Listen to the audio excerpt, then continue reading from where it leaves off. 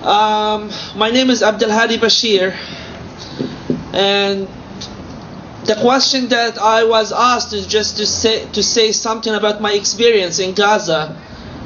And honestly, to look at your country from the outside is really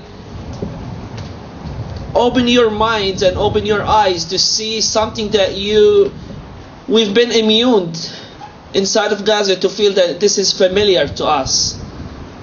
And I'll just read for you a few lines that I wrote based on my experience during the cast lid, because for the last war in Gaza, I was here in the United States for the last 3 years.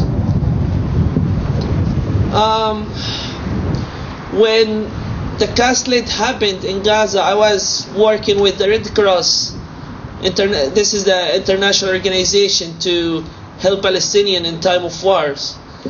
And I wrote something: when the earth is shaking due to the severity of the force by the air drones and the F-16, then you know that you are in Gaza.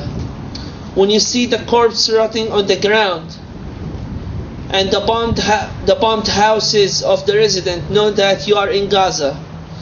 When you see the entire neighborhood have been razed to the ground, know that you are in Gaza. When you see the international relief organizations and public institutions have been destroyed, know that you are in Gaza. When you see ambulance crews who should be protected and insured internationally bombed and killed, know that you are in Gaza. When you see the shelters sheltering the homeless from the bombing of their homes, know that you are in Gaza.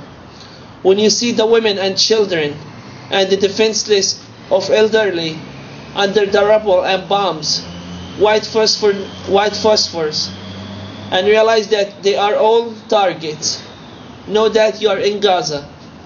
And with this I end that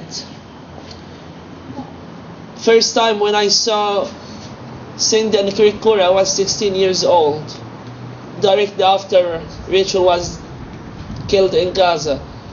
And today I have all the pleasure to stand here and support them and say that Rachel Corrie, Vittorio Arrigoni, and all those who died in Gaza, they came because they loved Gaza, and Gaza never forget those who loved her.